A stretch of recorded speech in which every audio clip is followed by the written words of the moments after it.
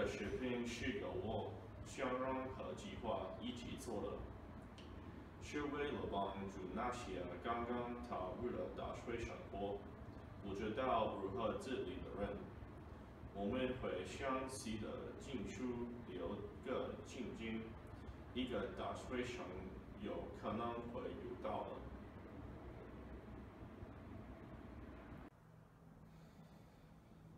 哦，哎呀，今天好像要迟到了。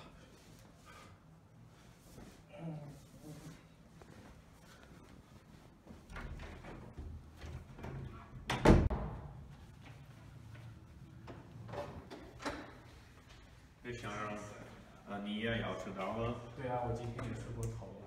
我也一样，我已经错过6节课了。我也好像也错过6节课了。如果我们再错过1节课，我们就有可能都不及格。啊，那我们就赶快电话主教室。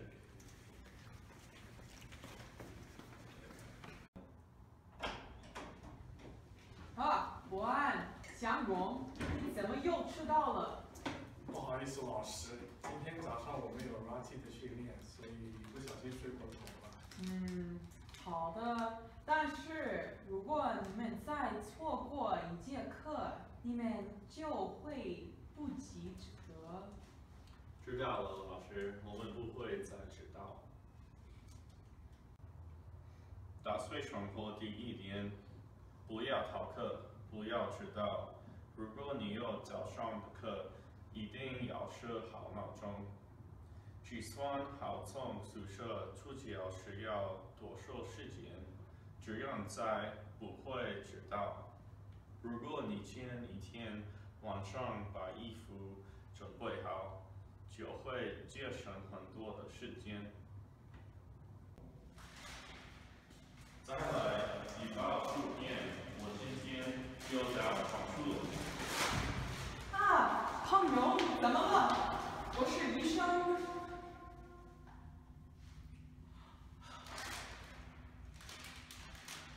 在我的专业调查来看，这个人因为太胖而死了。他的身体80%都是脂肪，他也不锻炼。大学生活第2点，要保持身体健康，不要生病。大学里的饭菜大部分都是油炸的，所以要自己带饭，也这样可以节省时间和钱，并且自己做饭是很有趣的哟。不仅要吃得健康，还要多锻炼，走楼梯，不要坐电梯，这样才会身心健康。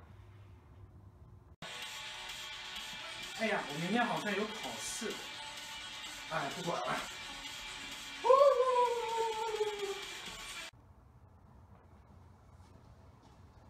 小冉，你怎么又不记得？我应该多复习的。大学生活第4点，做正确的决定，不要只顾课外生活，不然你会付出代价的。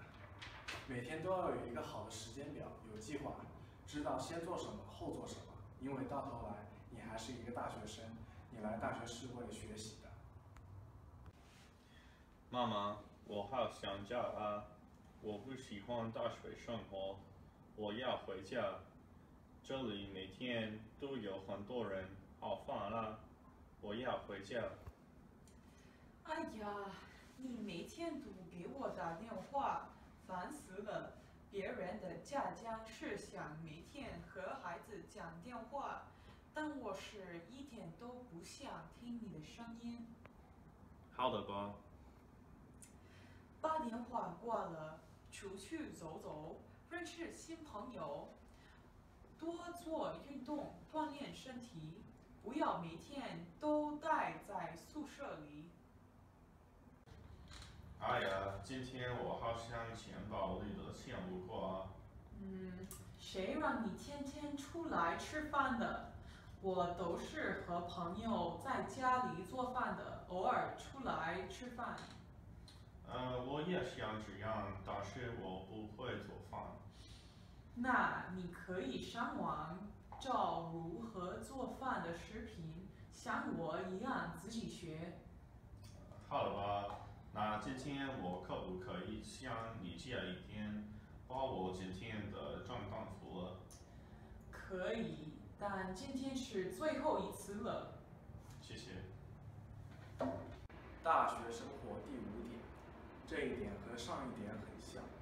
要想学会如何独立生活，就必须知道应该怎么省钱，如何理财。在现实生活中，不会有人像你父母一样帮助你来规划你自己的生活，因此你要在课余找一份工作，开始学习，并且积累社会经验，这样你大学毕业了就不会什么都不知道。存钱也是很重要的，不要只学习课本里讲的月光族，要为自己设下一个规定，每个月花多少存多少，这样才会成功。明天的考试应该会很简单，我现在复习应该来得及。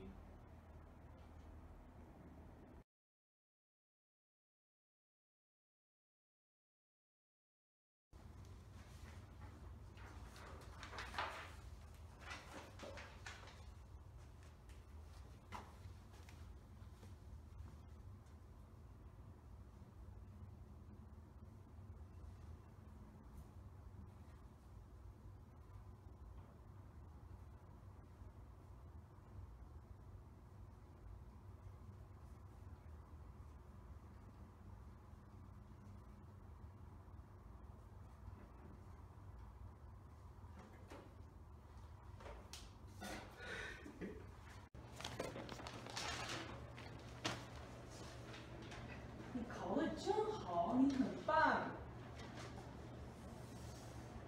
你怎么考的又不及格？我也不知道，我昨天晚上一直都在复习。你不能把所有的东西都记到考试前一天。我以为知道复习的时间就够了。你看看向荣考得多好。这个考试我复习了1个月，每天晚上都有复习当天学的东西。好的，老师，我知道了。大学生活第6点，复习考试很重要，但自己的身体也很重要。不要只复习考试，然后前一天晚上不睡觉，这样反而不会帮助你考得更好。要想取得好的成绩，每天晚上复习一点点当天学的东西，积少成多，这样你才会真正的理解你学到的知识。以上就是我们给大学生的6个提议。如果你要想在大学里成功，你就应该接受我们的提议。在这里，我将代表我自己、博安和祥荣，祝你们大家的大学生活愉快顺利。谢谢你们观看。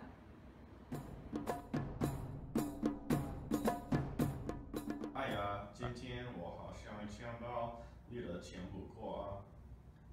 谁让你天天出去吃饭的？没想到你也找得到了，找得到。你好，小荣。